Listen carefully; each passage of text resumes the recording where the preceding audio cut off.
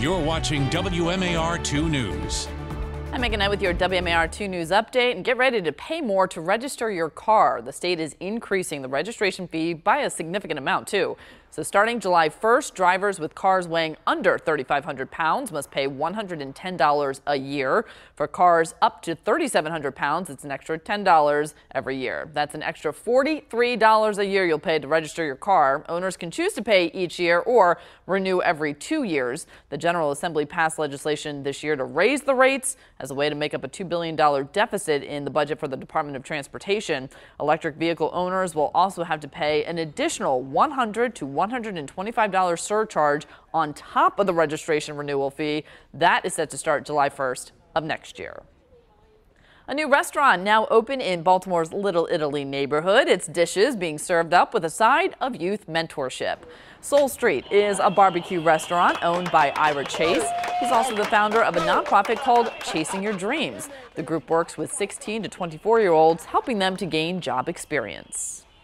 We use that to give these individuals and young adults the interpersonal skills and long-term work skills they'll need to be successful.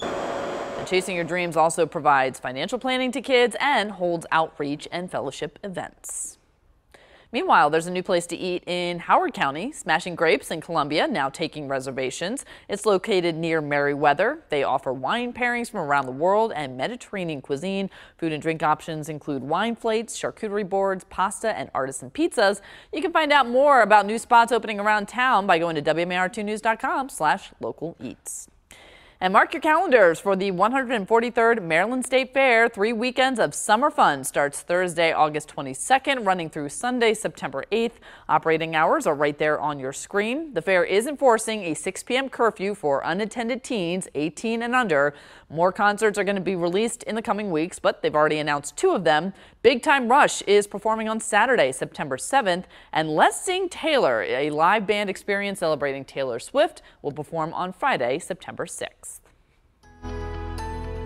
Well, we're dealing with beautiful temperatures out there as we're back into the upper 70s. So if you're heading down to Camden Yards, not a bad day, though we could run into a few rain showers and maybe a rumble of thunder. So that could possibly have us see a little bit of a delay. But luckily, again, these should all stay sub-severe, so we're not dealing with all of that crazy weather like Monday. We'll continue to see our temperatures hanging around those mid-70s over the next few days. Mostly sunny skies for Thursday and Friday. As we enter the weekend, temperatures are bouncing back into the 80s, and finally a dry one. We're continuing to see that Saturday and Sunday look to be on the drier side, and by the time we get towards Monday of next week, we are going to see another chance of some isolated rain showers with temperatures back into the mid-80s. Megan? All right, Caesar, thank you. And stay with WMAR2news.com for updates to stories throughout the day. And for your news and weather while you're on the go, download our app. Thanks for watching. I'm Megan Knight.